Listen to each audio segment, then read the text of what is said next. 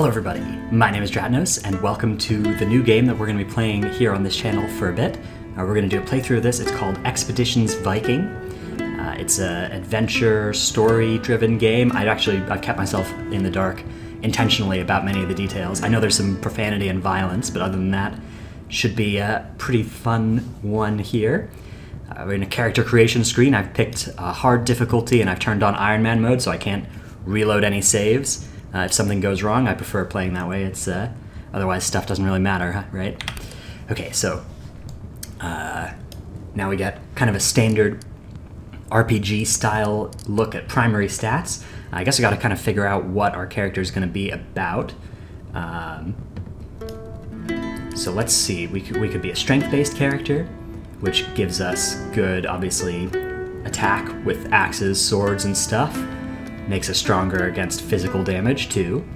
So if we wanted to be like a warrior, that would be the stat we'd go for. Endurance, okay, so endurance and strength would be the two we'd go for if we were kind of big tanky people, and we could go in either direction with those to make ourselves more offensive or defensive. And then finesse, looks like that's the kind of stealth slash ranged DPS stat, whereas perception is also a ranged DPS stat, but it's accuracy. And also, gives you extra dialogue options. Okay, and then sense is for magic and stuff. Okay. And then I can also pick some skills. I'm gonna be a strength bait. I'm gonna put 3 points into strength and 1 point into endurance, because I like doing that when I don't know too much about a game. It's always kind of a reliable choice to be somebody that goes, because some games, you know, you try and play something that can't do well in hand-to-hand combat, and the game just forces you to do that anyway. Then I have 50 skill points, wow. And I can upgrade my skills with a bunch of different weapons here and shields and stuff, as well as unarmed.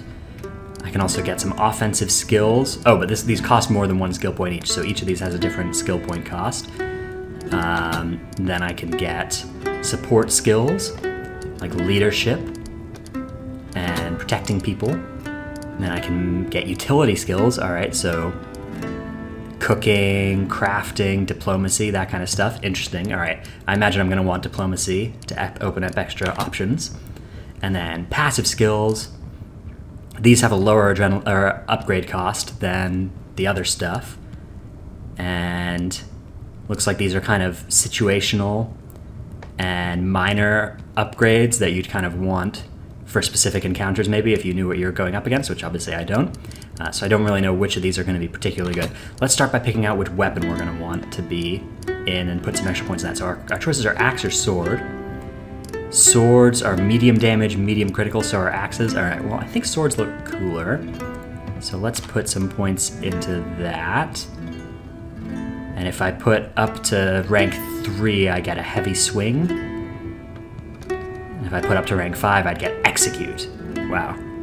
That looks pretty compelling, but oh, okay, it gets really expensive to upgrade. Oh no, I need skill points. So I can't buy the 3rd out of 5 ranks of sword until I've spent 100 total skill points. All right, so we'll just start. We'll start with 2 points in sword, and let's also put some points in shield, right? 2 points in shield too. And now I've got 20 points left to buy some extra stuff. Okay, so anticipate opening. The next attack will always be a critical attack. That seems good. Not sure if that's worth the 9 skill points though. Charge. Okay, so this would let me close the gap. That's probably really good if I go up against anything that's ranged, so buy that too. What else? Dual wielding. I think I want to be sword and shield, so dual wielding isn't going to be that useful for me. Feint. Interesting, okay. So it looks like this game is using an attack of opportunity system, which means when you're next to an enemy and then you move away, they're going to get a free attack on you. But using the ability feint, looks like I could make that happen and not hit me and then run away from them. But I'm not really about that running away lifestyle. Okay, interrupt. Cool, looks like everybody just gets this automatically. I can kick people 1 hex away. I wonder if I can use this to kick, so rebuke, I wonder if I could use this to kick them off of like cliffs and stuff. If so, I imagine it's pretty good. If not, I imagine it's pretty situational. Maybe you could kick them into fire or something. Stun. A melee attack that applies the stunned effect, even if the attack is blocked. That looks pretty good. I'm sure that's why it costs 12. And I only have 11, actually, so I'd have to take a point out of something. Alright, so I like the idea of charge, and I'm going to save my skill points for other stuff here. So leadership can unlock special conversation options. And then the other one that can unlock special conversation options is diplomacy. So let's put a point into diplomacy and a point into leadership. And I think that makes us just about, yeah, I'm sure maybe there's some of these that are cheap, but we only got 2 skill points left, whatever, we'll use them. I bet we can carry them into the game. Okay, finish creating a character. I haven't spent all my skill points yet. Am I sure I want to continue? But I can assign any leftover ones later. Alright, that's good. If these expired, I would maybe try and, like if I couldn't carry the 2 through, I'd maybe try and find a way to spend all 50, just because otherwise you're kind of losing some value, but just keeping 2 floating is probably fine. Alright, it's opening cinematic time. Your father was a great warrior and a good husband, but he was not a strong chieftain to his Hope this clan. volume is good. As he travels to join his brothers in the halls of Valhalla, you must take his place. Our clan is beset by petty squabbles. Some amongst our people would contest your claim to leadership, as they saw discord our neighbors plot against us. Gather your most trusted clansmen. Together you will face dangers which none can predict. You will be challenged on your leadership, your resolve, your wisdom. Build a ship and take your housecarls across the sea. Power and strength for our clan must be sought outside the Norselands. If you show yourself to be bold, the gods will follow you into battle. Your legacy will live for 1,000 years beyond your time. Our clan must prevail.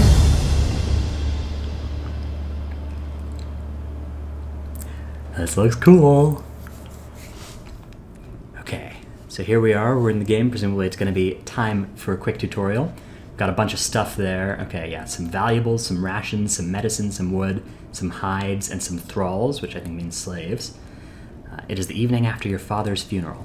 When you close your eyes, the image of his blazing ship shimmers in the dark behind your eyelids. Okay, so that in the screen, in the little cinematic when we were shooting the flaming arrow at the ship, that was our father's funeral. It's not a common ritual this far south, but your mother, Astradir, who hails from the land of the Geats, I don't know how to pronounce that, but that's what we're going to do, Geats, insists on it. All the Thanes, okay, I think those are the leaders of clans, of the neighboring clans, have come to attend your feast in his honor. Your father may not have been the most successful Thane, but as a warrior he commanded the respect of many. The guests are filing into your father's, your, longhouse. The Thanes enter first, each trailing a modest group of warriors. Your mother leans in to whisper a few words of advice before she takes her seat. You should greet each of the Thanes before the feast begins, but listen well to their words. Few of them would benefit from making this a smooth transition. It will be important to know where they stand. Okay, so it's our father's funeral. We've got to talk to the people who have dialogue options, which we can click on them. And the icon over my chair is a quest marker. I could turn these off for a more independent play experience. Nope, I need the help. I need all the help I can get. And the gold ones are mandatory objectives, okay. And the silver ones is optional quest objectives. So it looks like I should definitely talk to at least these 2 people, although I technically don't have to. And I can probably talk to all the others as well. And again, looks like it's going to be mostly story-based. Can zoom in and zoom out here. That's me right there, Vimunder Knutson. That was the default name that I went with. And looks like that's somebody who's related to me because that's the same last name. So let's start by talking to Skullcleaver. Don't know about that name. That's not a particularly creative name. Come on, game designers. Skullcleaver is the Thane of Jelling, which borders your area. Jelling is a large territory, and Skull is one of them. Okay, it might be Skule. We'll start calling him Skule, but Skullcleaver actually sounds pretty stupid. So yeah, Skule is one of the most powerful Thanes in Jutland. Jelling has prospered under his rule.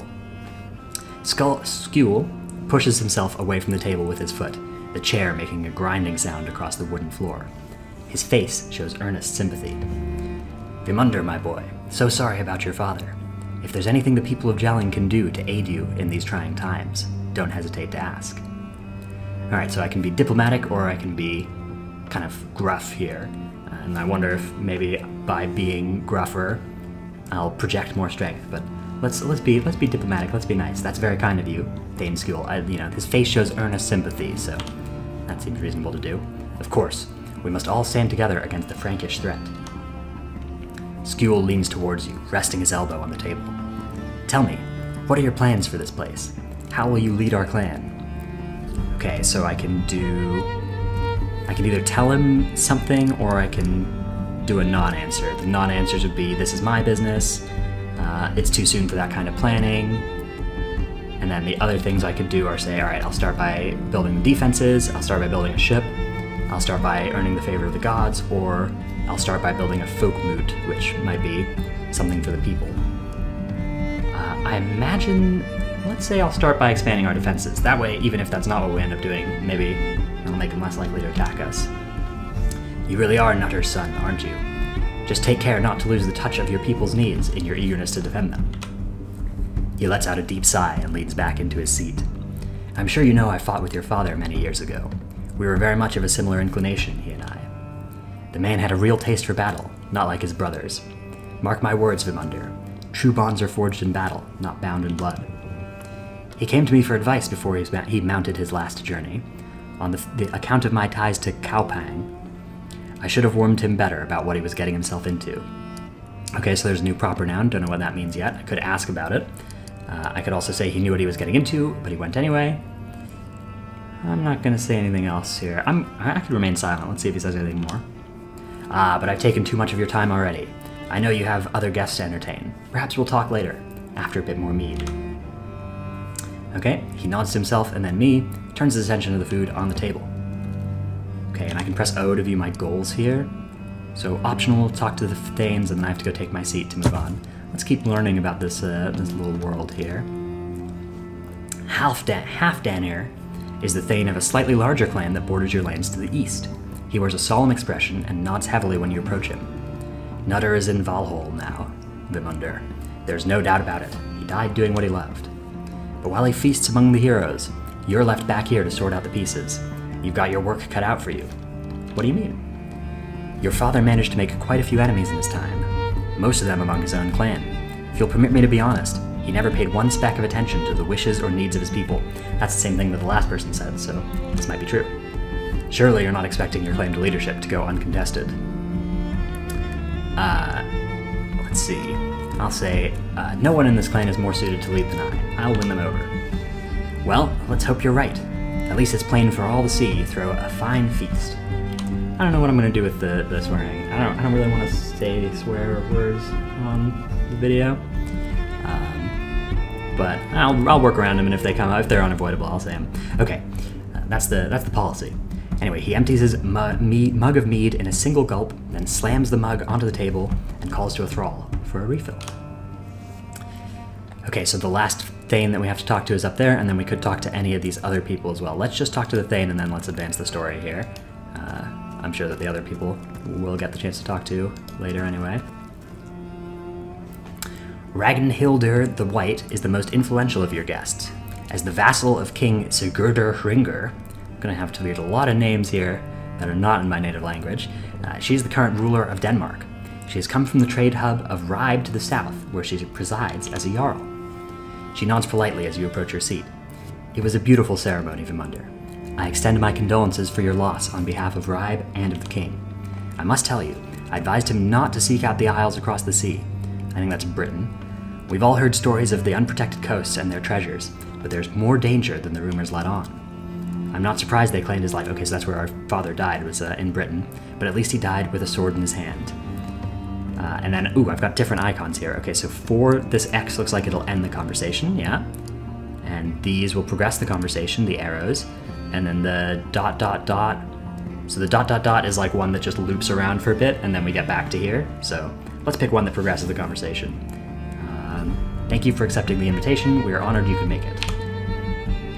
And that gave me reputation with her. So there was an option there as well that was more curt and probably would have lost reputation, or at least not gained it.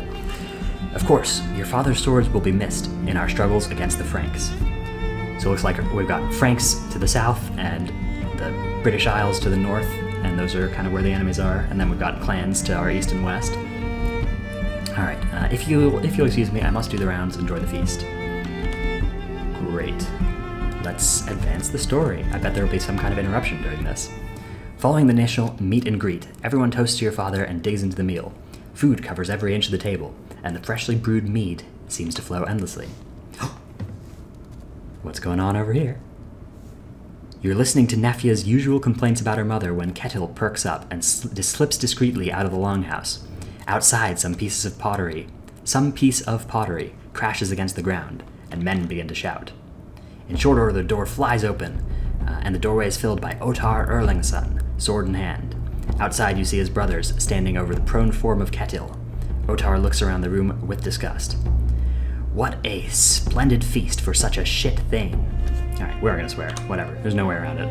Otar's gaze stops on you. He raises his sword to point at you accusingly. Vimunder, your family had its chance to earn our respect, and you wasted it. Come outside and defend your honor, or we will burn this hall to the ground. Nefia jumps to her feet, already holding her knife.